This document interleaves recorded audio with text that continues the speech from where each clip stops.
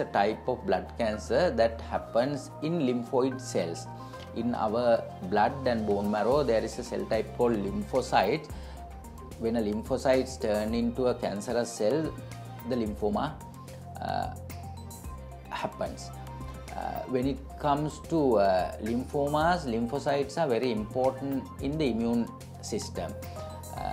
When these lymphocytes become cancerous or abnormal, your immune system get affected, hence leading to so many complications related to infections. There are different types of lymphomas. Mainly they are divided into two types: Hodgkin's lymphoma and non-Hodgkin's lymphoma. Hodgkin's lymphoma is the lymphoma described by James Hodgkins. He's a doctor. He described a cell called Reed-Sternberg cells, and we sometimes call a different variation of that cell called Hodgkin's cell. So lymphomas with the Reed-Sternberg cell or Hodgkin's cell is called Hodgkin's lymphoma. Anything which doesn't have that cell is called non-Hodgkin's lymphoma. So those are the two main types of lymphomas. Again, non-Hodgkin's lymphoma is divided into low-grade and high-grade types. Under low-grade, there are so many different subtypes, as well as in the high-grade, there are so many different types. Though we artificially, for our convenience, consider it as broadly Hodgkin's lymphoma and non-Hodgkin's lymphoma, in real life and in clinicians' treatment planning, there are so many different types of lymphomas, and it's very important to know exactly what type of lymphoma you have got to plan the treatment. In majority of cases, we don't know what is the cause of lymphoma. If you look at 100 patients, 99% of the time or even more, we don't know why the patient got lymphoma. But there are certain instances we know that certain conditions can cause lymphoma or predispose them to have a lymphoma. Lymphomas can come in families. So we have seen patients with the family history of a lymphoma getting these diseases, so they have a higher prevalence in those families.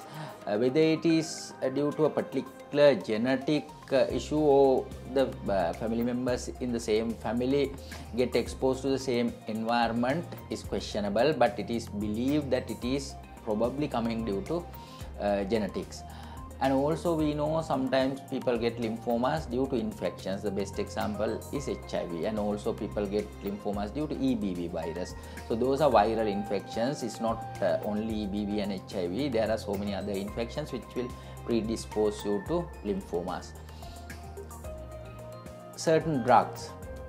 There are certain drugs which will dampen your immune system, or we call immune suppression, given not for cancer, due to other medical conditions which can predispose or cause somebody to have a lymphoma. Radiation therapy is another example. People who got exposed to ionizing radiation, high doses, have a predisposition to get lymphomas due to ionizing radiation. That is in a minority where we know the reason. That is not exclusive, the list I told you, but in majority of cases we don't know why people get lymphomas.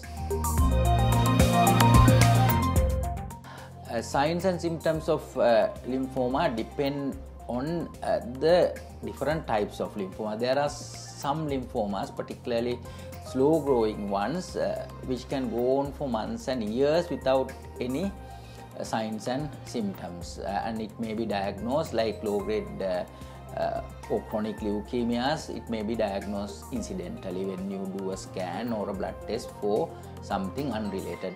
On the other hand, in high-grade lymphomas, people can come up with symptoms. They can present due to problems directly related to lymphoma.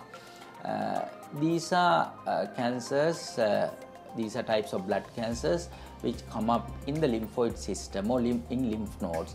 So people can come with enlarged lymph nodes, particularly in the cervical area or in the neck, under armpits or in groins. And also they can come with what we call B symptoms. As lymphomas compromise or reduce your immune system, they can get infections. So people can present with infections. Or there are some what we call B symptoms or constitutional symptoms. They are losing weight. Some people get fever, not because of infections. Lymphoma itself, due to some chemicals they release, they can get fever. And also some people present with night sweats. So those are the classic B symptoms we talk about. But sometimes we see people come with itching and general ill health or vague ill health, like sometimes they can't present and tell exactly what is wrong, but they don't feel right. So those are the symptoms generally lymphoma patients present with. Diagnosis of lymphoma can sometimes takes weeks and months, because as I explained, those symptoms are not only related to lymphomas. When somebody come and tell I'm not feeling right, in majority of the time it is not because of a lymphoma, that is because of something else. Because those symptoms are very common in the community, it can take a long time for somebody to suspect a patient is having a lymphoma.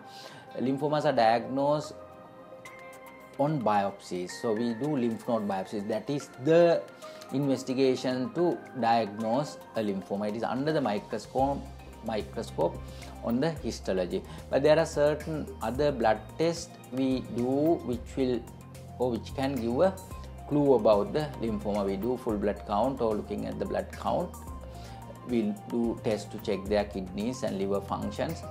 And also we do scans to see the spread of lymphoma. There is a staging system depending on to how far the lymphoma has spread. The scans are very important. They may be CT scans, MRI scans, PET scans or ultrasound scans to look at the spread. But lymphoma diagnosis comes on histology, on biopsies. In addition, we can do bone marrow aspiration and biopsy.